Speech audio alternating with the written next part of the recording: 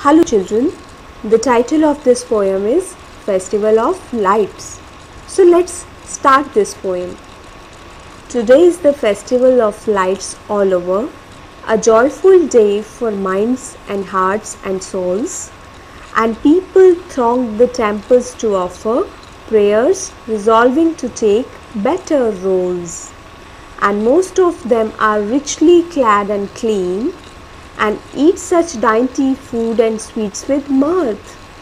Whilst noisy crackers burst, their lights are seen. It seems to be a happy day on earth.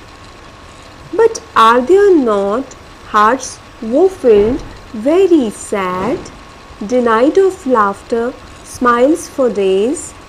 Today is the triumph of good over bad, but what about the wastage in many ways?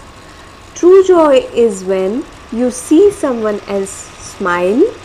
True charity gives joy in heavenly style. Thank you.